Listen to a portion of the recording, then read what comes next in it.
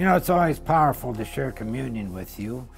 Today we're going to work from my book, Do This in Remembrance of Me. This is week 32, Made Holy with His Own Blood.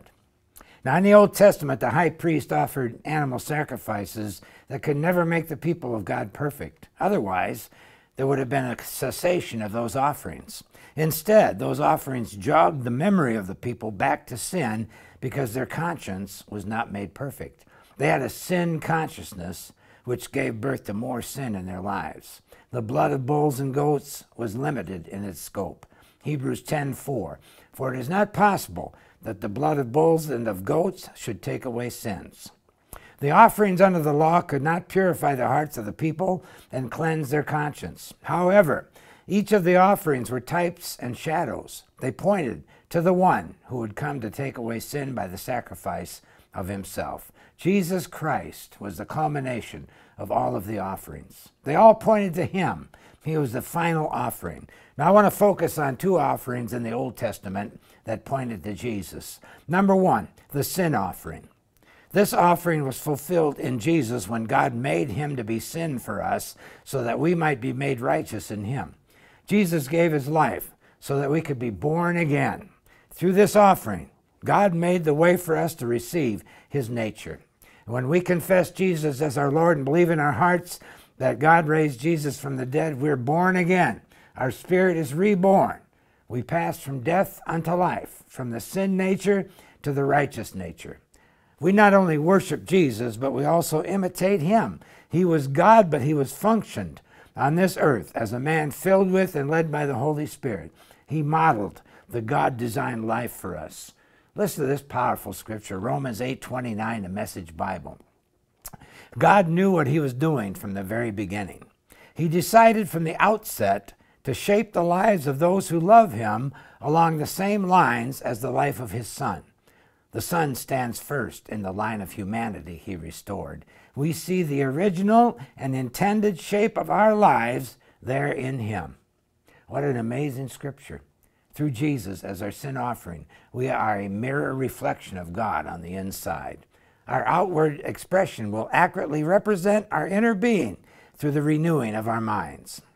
Now, the second offering was made to teach us about God's forgiveness in our daily lives. It's called the trespass offering.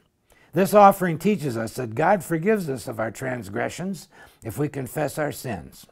Now, I like the story of the woman taken in adultery in John 8. The religious vultures brought a woman to Jesus. They told him that she was caught in the act of adultery, a crime that called for the death penalty. In reality, they were circling around Jesus to catch him in an infraction to devour his ministry and influence. Jesus invited those who had never sinned to cast the first stone at her, and they were all convicted by their own conscience.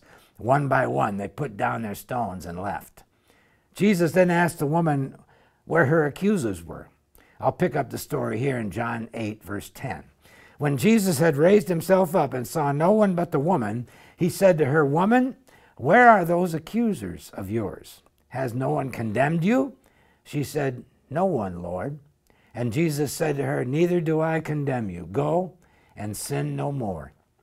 Jesus forgave her, but he still called sin for what it was, S-I-N. Scripture tells us that God has forgiven us as well. Under the new covenant, we can get to know God for ourselves. God has paved the way for us to have a personal relationship with him. Listen to Hebrews 8:12, the Message Bible. They'll get to know me by being kindly forgiven, with the slate of their sins forever wiped clean. Listen to Hebrews 10:10, the Living Bible. Under this new plan, we have been forgiven and made clean by Christ dying for us once and for all. The offerings of the Old Testament were burned outside of the camp of the Israelites, and Jesus was crucified outside of the gates of Jerusalem. He gave his life for the entire human race. As we partake of communion, we remember that the blood of Christ served many different purposes. Ultimately, God purchased us with the blood. I want to focus on one of those purposes, which might be considered as an all-encompassing purpose. It's found in Hebrews 13:11 through 12. For the bodies of those animals whose blood is brought into the sanctuary by the high priest for sin are burned outside the camp.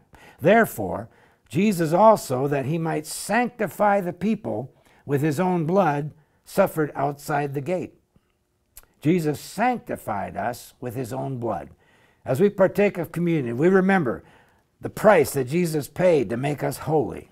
He was regarded as a common criminal, and subsequently he was taken outside of the gates of Jerusalem to be crucified, to die a criminal's death. But in reality, we were the true criminals. His blood, however, purified us and washed away our sins. Praise God.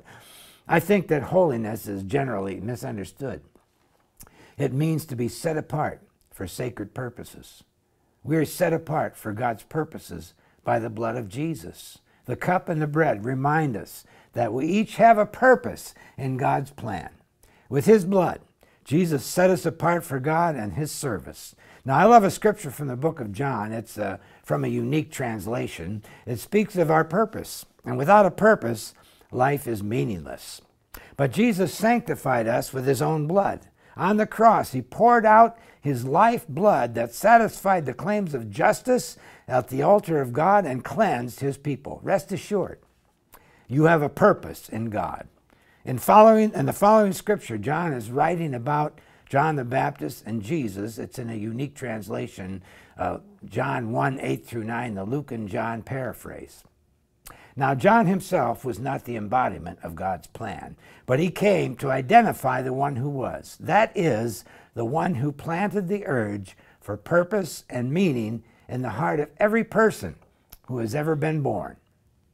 Jesus shed his blood, and his body was broken so that we could be a part of the body of Christ in the earth. We find our purpose in light of this truth. Romans 12:4, the Message Bible. In this way, we are like the various parts of a human body. Each part gets its meaning from the body as a whole, not the other way around. The body we're talking about is Christ's body of chosen people. Each of us finds our meaning and function as a part of his body. But as a chopped off finger or a cut off toe, we wouldn't amount to much, would we? So since we find ourselves fashioned into all these excellently formed and marvelously functioning parts in Christ's body, let's just go ahead and be what we were made to be without enviously or pridefully comparing ourselves with each other or trying to be something that we aren't. As we partake of communion today, we remember that we are set apart for God's sacred purposes, and those purposes are fulfilled as members of the body of Christ. We can thank God that he has deposited gifts, talents, and abilities within us in accordance with his grace. God has given each of us something to do to show who God is.